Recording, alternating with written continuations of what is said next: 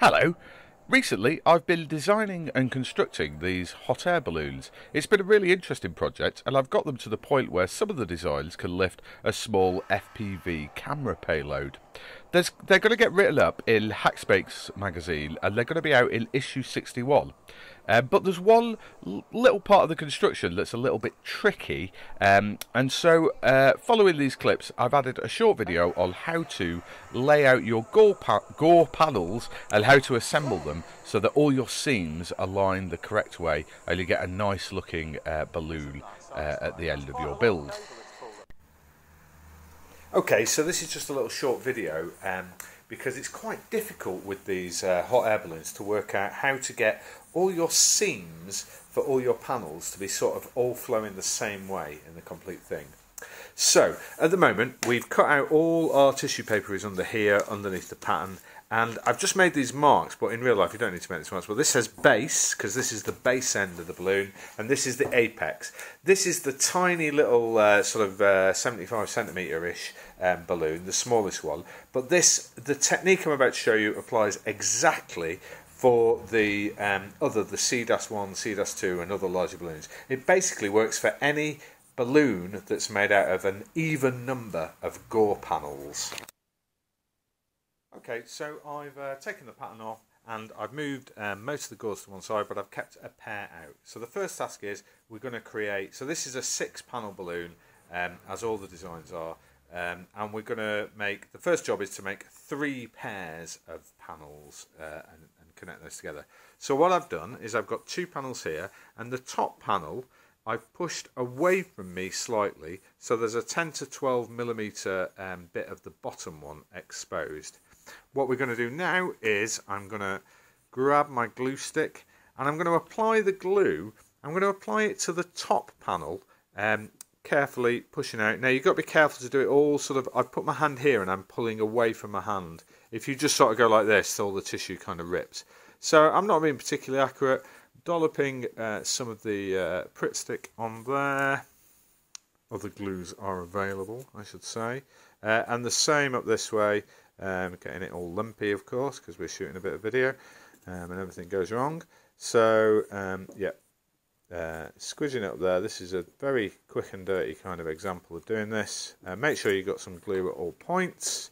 And then I'm going to carefully fold over the bottom panel over the top and press it down to make a seal. And I'm going to do that all the way along. You'll get some little crinkles in it because that's the nature of it.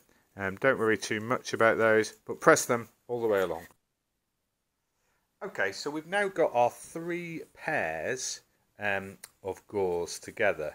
So what I've done is I've just stacked them up on top of each other. Got to be a bit careful because the glue's still slightly wet, because this is just a quick and dirty example for the video. So what I've done is, if I stack them all up on top of each other, and I stack them up so they're still base this end and apex that end. But the next move that we're going to do, when they're not sticking together, is we're going to flip the entire stack horizontally. So now we have the base at this end.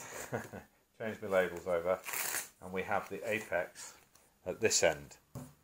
Okay, now the next bit we're going to do is we're going to take what is now the most upper single sheet, so one half of the upper pair, the top half, and we're just going to fold that back out of the way like we're folding it in half. So that's just the top layer, don't have to be accurate. Okay, then we're going to grab the top pair completely and we're going to pull that over until we can see the gap. And this now, this is going to be the seam, and that is the upper half of the second pair down in the pile, if that makes sense. So I'm going to put glue on the lower half of the top pair, and I'm going to fold the upper half of the second pair over to create the seam this way. So we've just folded that over and we've created our first seam on this side. So what we're going to do is we're going to do the same again, but now these two are attached, we're going to fold this over just to get it out of the way. So now what we're looking at, this piece, is the bottom half of the second pair. So what we're going to do is we're going to pull all the top bits back.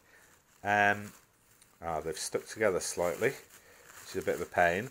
But we're going to pull that sheet back until we see the top sheet of the bottom pair, which we are going to create a seam by folding over. So there we go, we've just made, albeit not the tidiest seam, but so now all we've got underneath here is the very last half, so a single sheet of tissue that's the very last half.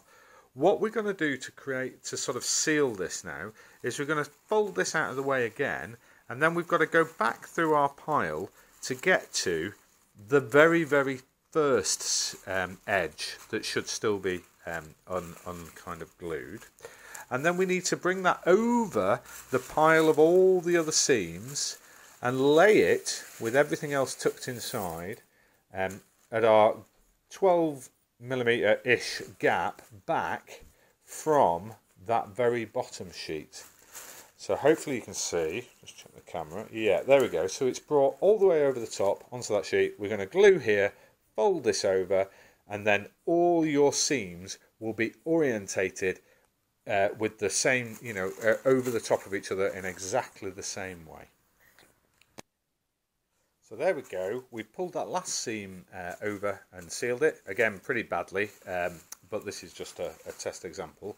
Don't worry about the top being a little bit of a mess. On all the designs they have some kind of closure for the top, but you should be able to see now as you kind of open it up that all your joints, no matter how messy they are, all the joints are exactly the same way with the same orientation, so it all opens up neatly and you don't get any bits that look like they're kind of inside out when you open up your balloon.